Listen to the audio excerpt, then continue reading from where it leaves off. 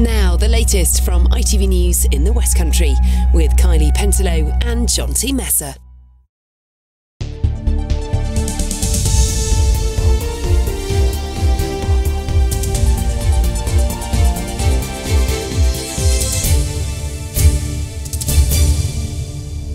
Hello and welcome to Thursday's programme. Coming up tonight between now and 6:30. Joy for protesters after plans for a new agricultural centre at Lostwithiel are refused. We value our heritage, we value our environment and we value our thriving business centre and our sense of community. And I really hope today you've seen, what a sense of community we have. Also ahead, a new play tells the story of Jewish refugee children fleeing the Holocaust to the East Devon village of Tallerton. They just thought they would have us for about 6 months or so, and then it landed up for, years. It's quite something for them to do it, Plus, how one of Dorset's best-known landmarks is crumbling into the sea. With promotion on the line, our Devon clubs prepare for a strong finish to the season.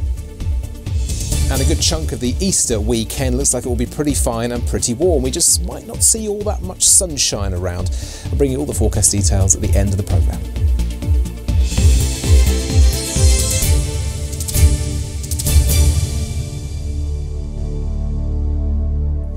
Good evening.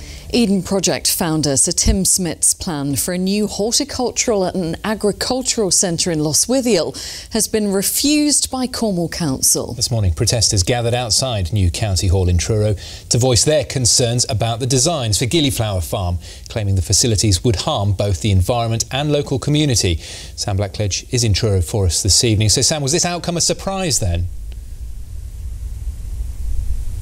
Well, it was a bit of a surprise, John T. Yes, the morning started, as you say, with a group of protesters outside County Hall with their guitars and their placards, intent on making a bit of noise and a bit of a nuisance of themselves. But they told me they were expecting this application to just be waved through. It was submitted, as you say, by Sir Tim Smith, founder of the Eden Project and the Lost Gardens of Helligan. This was supposed to be his third big Cornish project. It was referred to as his legacy. But, as you'll see, the planning meeting today didn't quite go his way. Stand, Cornwall, stand. Every day they're taking your land. The song these musical protesters are singing was specially written for today's gathering. Early this morning, the entrance to County Hall hosted an impromptu concert. But among the tunes, there was a serious point being made. They were urging councillors to dismiss the latest idea from the founder of the Eden Project and the Lost Gardens of Helligan. This is how it might look. A disused golf course just outside Lostwithiel could be transformed into an education centre for horticulture, agronomy and cookery. The plan includes 19 holiday lodges, a cafe, an orchard and facilities for cooking and studying. But it's not everyone's cup of tea. It's not going to help our town, it's going to hollow it out. We need more inward investment into our communities, not out-of-town developments. More bricks and mortar tourist attractions don't help. It's greenwashing, it's nothing to do with agronomy or cookery or anything else. It's about 20 or 19 holiday homes. Our heritage needs to be preserved. Sir Tim told the planning meeting he's not motivated by profit, but by his passion for horticulture, sustainability and boosting the local economy. After more than 2 hours of debate, the plan was rejected and he left without speaking to the waiting media as campaigners celebrated their victory. Total relief. We've really felt this has been stacked against us all the way through. The power and the kind of political influence this particular developer has, and particularly in kind of getting his narrative across. And I really hope today you've seen what a sense of community we have. Sir Tim does now have the right to appeal, so we may well be seeing these images again before too long. Sam Blackledge, ITV News in Truro. Elsewhere in the region today, a man from Devon has been jailed after kicking a pregnant woman in the abdomen and causing her unborn baby to die. Roger Bygrave from Townstall Road in Dartmouth had been drinking since lunchtime before attacking Alison Bolton outside a pub. The 38-year-old admitted causing grievous bodily harm and has been sentenced to 2.5 years. Patients across our region are waiting up to 3 years for routine operations. Hospital trusts in Plymouth, Torbay, South Devon and Dorset had the worst records. That's according to new figures from a Freedom of Information request. Father and son have been praised after rescuing a dog from a cave on the Lizard Peninsula. Rudy Donovan and his dad jumped in to help after RNLI lifeboats had to stand down. The dog is now recovering at the vets. Now, a professor from Devon is researching the causes of sudden unexplained death in childhood. It usually occurs in children aged between 1 and 5 and is estimated to claim the lives of up to 2 children every fortnight. Well, families who've lost a child suddenly without medical explanation have been calling for more awareness of the tragedy. Amrit Birdie has been speaking to some of those who've been affected. In May 2019, 3-year-old Frankie Grogan was put to bed by his mum as usual. The next morning, he was found unresponsive. Despite efforts to save him, he had died without explanation in his sleep. No parent should put their child to bed, and their child not wake up in the morning. It's going to be a lifelong journey of, trying to come to terms with the fact that he's not here anymore, and to be sort of thrown into this world, in such a shocking way. It's taken, a long time, and it will probably take forever. We'll miss him forever.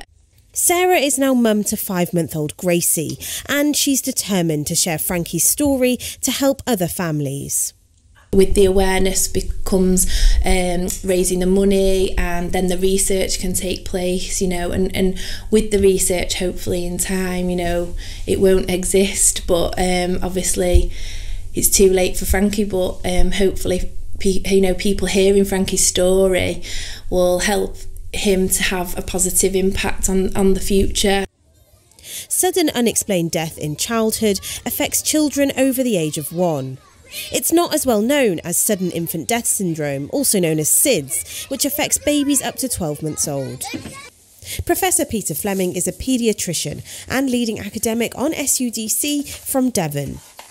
We know that putting the baby on the front for young babies increases the risk of that baby dying as a cot death by about 10-fold. Exposure to tobacco smoke makes a huge difference, about, again, a 4 or 5 times increased risk by exposure to tobacco smoke. Neither of those factors are of any importance at all in sudden, unexpected and unexplained death in childhood. The number of deaths caused by SIDS has dropped significantly after decades of research into it. However, SUDC was only recognised as a category of death a few years ago. This, among other reasons, makes research into it difficult. I think it's important to know that SUDC is really a category of deaths that elude our understanding scientifically. And it's probably a heterogeneous group, meaning the underlying causes to the children's deaths are probably not all of the same. We're probably dealing with a group of different entities. And so that's one of the real major challenges with researching SUDC. Nikki Speed co-founded charity SUDC UK after losing her daughter Rosie in 2013. There is such potential if we begin to talk about these deaths and learn from them and appropriately fund research. There is such potential to save lives. For anybody that has been affected by the sudden death of a child, we want them to know they are not alone. We are here in support, and we also want them to know that we have hope for the future. Until the risk factors and underlying causes of SUDC are discovered, parents affected by this tragedy say they will live their lives trying to explain the unexplainable. Amrit Birdie, ITV News. And the ITV News continues with the national and international stories at 6:30. Lucrezia Millarini has the details. Coming up, asylum seekers to be given one-way tickets to Rwanda. The Prime Minister announced some migrants will be sent 4,000 miles away. But Labour says it's all a distraction from the Partygate scandal and the plans simply won't work. Also, long queues at airports, railway stations and on the roads ahead of this weekend. We'll get the latest on the Great Easter Getaway. And Prince Charles takes the Queen's place at the Royal Maundy service as it's announced she'll miss another traditional event this Sunday. Join me for those stories and more at 6:30. For now, there's still the two of us here in the West Country. There's still plenty more to come on our programme this evening, including a cow horsing around near Taunton and a horse on Dartmoor who loves milk. That isn't enough to keep you watching. We've also got Charlie at the Met Office for us, and lots of people out there will be hanging on your every word, Charlie. Looking forward to this Easter weekend. I know, it looks fairly decent with a lot of warmth around, but there's this little pool of cool air out towards the west. Find out if that makes it to us before the end of the weekend in a few minutes' time. But before that, a new play is being staged in East Devon, telling the story of Jewish refugee children who were rehomed in the village of Tallaton to escape the Holocaust as part of the Second World War Kindertransport scheme. More than 80 years have passed since the traumatic upheaval which brought the children to foster homes here in the West Country. But it's a story which has echoes in the current crisis facing families fleeing the war in Ukraine, as Bob Cruz now reports. We've been through so much together, and the events that will unfold in this, our story, will show you how we became so close. The play they're rehearsing is a true story about the Kindertransport children, Jewish refugees who were sheltered here during the Second World War. Tallaton provided a sanctuary for those fleeing the persecutions and the pogroms of Europe. Where possible, I've used words that were actually spoken, or words that were written, or letters that were written by the children. All of these archives are retained by the families, and they shared them with me. It's a great responsibility, actually, because you've got to make sure that what you write is true. 200 boys and girls wave a greeting to England. Thousands of predominantly Jewish children were brought to the UK from Nazi-controlled territory just before the war broke out. In many cases, they were the only members of their families who survived the Holocaust. The play tells the story of those who were brought here to Tallaton, a village not far from Exeter, where foster families opened their doors and brought them up as their own. We will take the parts of the Fraudenreich sisters. I will portray Paula. I was 9 years old when we came to this country, and I couldn't speak any English. And I will take on the role of Hedwig. Barely 8 and 9 years old. They left behind parents, 4 siblings, and they were completely wiped out. They were the only 2 members of their family to survive because they just happened to have been the right age and their parents were brave enough to put them on that train and wave them off. It is a very relevant story, particularly in the current times with the Ukraine crisis. It really speaks of the catastrophe that's going on then and now. But I think it's very important to keep this alive. And I think what's so lovely is that it's a local story. It's a positive story of redemption. And to remind everybody that, that's one of the things that we as humans do really, really well, is caring for other people. And if we can all take that lesson and learn it, that'd be fantastic for us all. Isa Schneider was one of those Kindertransport children, now 92 years old and a great-grandmother. Isabella Webber lives in Ivybridge. She says she'll never forget the kindness shown to her by the Gliddens who took her in. For me personally, it gave me security. Because originally, of course, I came out of Germany into Poland. And then from Poland over here, and it was sort of a roller coaster.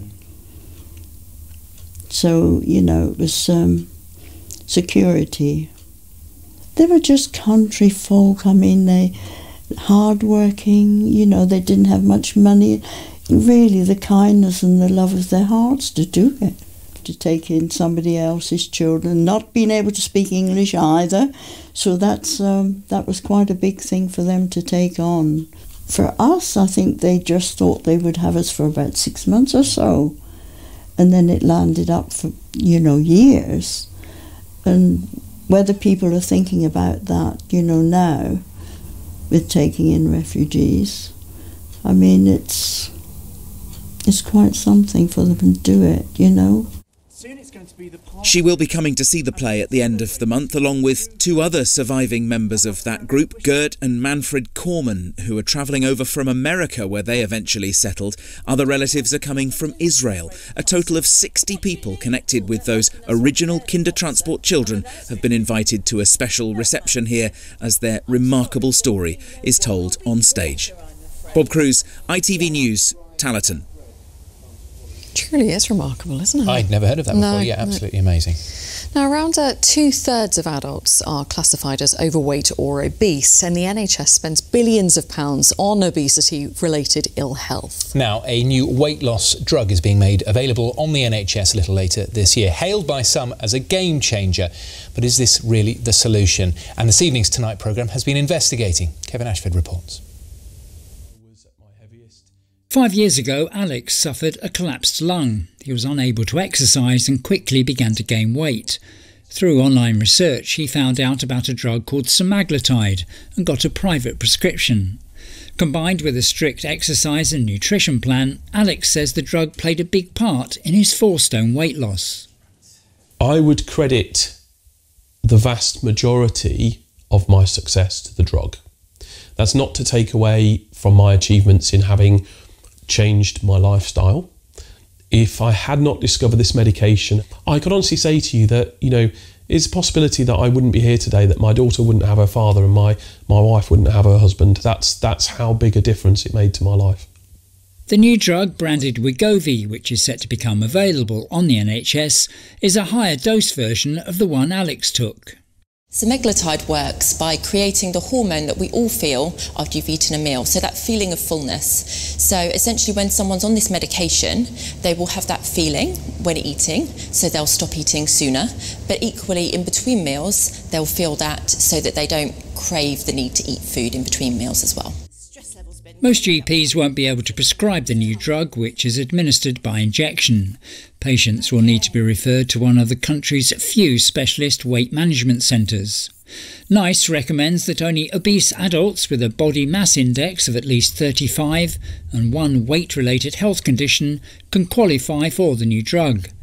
NICE also told the Tonight programme that final guidance on Wegovy will be published at the end of next month. Kevin Ashford, ITV News. Now, one of the best-known coastal landmarks in Dorset needs £3 million of improvement works to stop it crumbling into the sea. The Cobb at Lyme Regis is walked on by millions of visitors every year. And Richard Lawrence is there for us this evening. So, Richard, just take us through how bad the damage is there, then. Well, you'd stand here and think this is one of the most solid structures in the entire southwest. The buildings, for example, have been standing there since 1723. But the real concern is just over the other side, where the harbour wall has taken a severe battering in recent years from the storms. Lots of temporary repairs that we were able to see at low tide early this morning. But now a much longer lasting solution is sought. And all those storms come at a hefty price. £3.5 million is what the council estimates needs to be spent. The Cobb is the structure that defines Lyme Regis, protecting the harbour and town for centuries, but increasingly bearing the scars from its battles with Mother Nature. While the outer harbour wall stands fast, it's businesses like the aquarium on the Fish Quay that can bear the brunt. The wall has deteriorated rapidly over the last maybe 20 years. Obviously the storms seem to get worse every year. It needs to be done. The waves come right over the top of the building sometimes. We've just recently had scaffolding up for that last storm. Loads of tiles off the roof. It's quite dangerous out here. As solid as it may appear, its deterioration has not gone unnoticed by residents and visitors. We've lived here years, so to see it improved would be amazing. The kids, they do their junior fishing league down here. In the last 10 years, I suppose, there's much more commercial fishing going on. So this is not a very good environment for those guys to work on. This is not a very safe surface. The bulk of the project will focus on the inner harbour wall here. If we look at what's happening already, where we've tried to do some repair work over the past few years, that is now starting to erode itself. And it's taken out big chunks, really, hasn't it? Yes, it has. And you can see that there's been various modifications done to the wall. Well, this is the solution for the long term. The council is now hoping for approval for the funding next month from the Environment Agency. We don't want to do anything that's going to reduce the character of the area. We just need to make it safe for people to be here, and obviously protect the businesses that will go down if we don't protect that wall. Dorset Council is hoping to carry out the work over winter next year once designs have been approved, but mindful that it is just one small project along a constantly changing coastline where millions more will need to be spent over the next few decades. Richard Lawrence, ITV News, Lyme Regis. Now we are nearing the end of the football season, and the region's two largest clubs are both in the hunt for promotion. Yeah, Plymouth Argyle are looking to get into the Championship, whereas Exeter City are hoping to make it to League One. So an exciting and a nail-biting time for both sets of fans. Jackie Bird reports now on the club's promotion hopes. There's a bit of excitement in the air at St James's Park today, and for someone who's been a fan for more than 53 years, it's a feeling like no other. Big Cole keeps the big bank clean and tidy, works on the turnstiles and is irreplaceable at Exeter City. He has a good feeling about the way the season is going. Oh, definite promotion. Yeah, I've had a feeling since Christmas that everything seems to be coming together. You know, the players are smiling, the staff are happy, the ground's looking spanking. You know, everything seems to be, you know, coming together. So it's Colchester at home tomorrow and then Tranmere away on Monday. They may be second in the table at the moment, but the boss is still keeping it calm. Well, the hardest thing is getting that extra step and getting that little bit further, which is what we want to achieve from now until the end of the season. And we know that fans will play their part in that. And we're looking forward to playing in front of a big house. They'll have the biggest crowd here probably since the last time they played Plymouth Argyle, which was in 2019. And down the A38, they're also getting ready for a big weekend. They may be away at Wickham tomorrow, but Home Park is where all the fans want to be. The game on Monday against Sunderland is a sellout. This was the queue on Tuesday for tickets for the final game of the season. Argyle are massive, everywhere we go, everywhere we go. That sums it up, doesn't it? The thought of promotion is a bit closer for the Green Army with only 4 games to go, but Manager of the Month Stephen Schumacher isn't getting carried away. And yeah, they're enjoying it. It's so exciting. The Easter period's going to be brilliant. We're playing 2 teams in the promotion hunt as well, and then after the Easter period you've got 2 teams who are going for automatic, so probably going to be full houses in all the stadiums that we go to, but these are the games that you want to be involved in as a player and as a manager, and we're looking forward to it. And this is how important it is to the fans. Only 15 minutes after tickets have gone on sale, already 2,500 have been sold. Guaranteed a sellout for the last game of the season. Jackie Bird, ITV News, Plymouth Argyle. That one was very excited. Yeah. John T wanted me to describe this as moos in brief now, but I won't be doing that. But how about this? A rogue cow had to be pulled over by police after it was found walking along a road near Taunton. Police were called to the A358 in Somerset after receiving multiple reports from worried motorists. The force was able to move the cow to safety. Yeah, they didn't put it under arrest. Oh dear. No? Now, an extremely rare foal has been born on the edge of Dartmoor. Bertie is a Suffolk punch critically endangered breed that has been at risk of dying out. Mother B was quite overdue when she gave birth at Lower Team Barn near Bovey Tracy, which led to some sleepless nights for breeder Tamsin Russell. We got to the yard within 4.5 minutes from looking at those cameras. It was just the most magical thing in the world. I think there wasn't really a dry eye when we realised that she was okay, he was okay, when he was suckling, and when we put them out 2.5 days later and they trotted up through the field, it was magical to let my mare and my newborn foal, you know, trot off into their paddock. Oh, how cute is Bertie? Very cute, yeah. It's time for the weather forecast now. We're all thinking about this, aren't we? Because we're heading into the long Easter weekend. Charlie's at the Met Office, and I mean, we've been chatting about this for a couple of days, haven't we, Charlie? But how is it looking now? Now it's upon us. Now it's tomorrow. It is looking pretty decent, really, thankfully. Although there's been a lot of uncertainty and a lot of details to pin down, mostly it's going to be pretty fine. Some contrast though, and I'll talk you through these. I'll transport you first to Cornwall earlier today. This is Perranporth Beach, huge expansive sands, nice little bit of breeze, nice bit of surf for those lessons going on there as well, and plenty of people out enjoying the weather. You can see some decent sunshine lighting up the Golden Sands, bit of a breeze and some far-reaching views, just a little bit of cloud overhead. Almost the ideal conditions you could think of for a day in mid-April. But it depended where you were, because in Teignmouth, Well, it couldn't have been more different, really. Thick mist and fog obscuring the views, and what is otherwise a really nice rugged coastline on that part of South Devon kept temperatures down as well. It was quite chilly because of a lack of sunshine. It's difficult to see really where the sea ends and where the sky begins. So huge contrast. We'll see perhaps a little bit more of that. But it is generally warm for those of you particularly inland. For the next few days, we've got temperatures at least in the mid to high teens as we head through the next few days, but bit by bit, some colder air is just going to start to work its way through. And as we head towards Easter Monday, we're going to see just a little bit of a breakdown in otherwise some fine weather.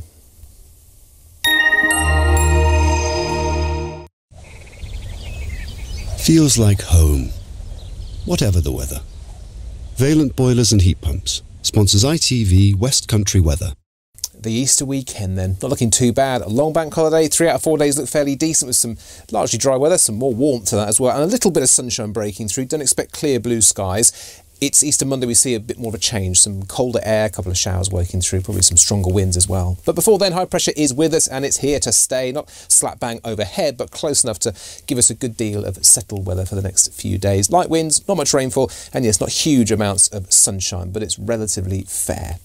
As for the rest of tonight, well, there's some late sunshine. It will stay pretty dry as we head through the night time, but again, we'll see the cloud bases lowering. We'll see some more mist and fog developing out across the Scillies in the west of Cornwall. There might be a bit of dampness rolling in as well before the night is out, but it will be mild. Most places staying in double figures, I would have thought. Maybe some clearer skies further east might just dip down to 7 or 8 Celsius. And Good Friday for most places will be a fine and dry day eventually. The murky start across parts of Devon and Cornwall eventually will turn a bit brighter. Inland, I think we'll see quite a bit of sunshine, but we may well hold on to a little bit of sea mist and fog again around some of the coastlines. But yeah, it will be quite warm in the sunshine inland, 17 Celsius across parts of Somerset, but I think elsewhere some cloudier skies might just drag those temperatures down ever so slightly. High tide tomorrow, St Mary's there, 4:30 in the morning and around 10 to 5 in the evening. And as we head through the rest of the weekend, well, Saturday and Sunday are pretty fine, really. Mid-teens, a lot of dry weather, a bit of sunshine pushing through. It's Easter Monday, we see that change with a few more showers and those temperatures much nearer to normal. So if you need a reminder of what the sun looks like, take this picture that Nicola sent in. This is the lighthouse all the way down on the Lizard. Valent sponsors ITV West Country Weather. Charlie, thank you. Have a good Easter weekend, won't you? Just before we leave you this evening, we need to say goodbye to someone. Kylie, you're off. I am, yeah. In case you haven't noticed, I've got a good reason to have a bit of time off. So yeah, I will miss it, but I'll be back. And just thank you to everyone who sent me some lovely gifts for the baby. So yeah, I really appreciate it. Thank you. Yeah, we're going to miss you, but you will be back very soon. We'll look out for some breaking news in the next few weeks. That's it from all of us. I've got the late news at 10:30. Have a good evening. Bye-bye. Bye-bye.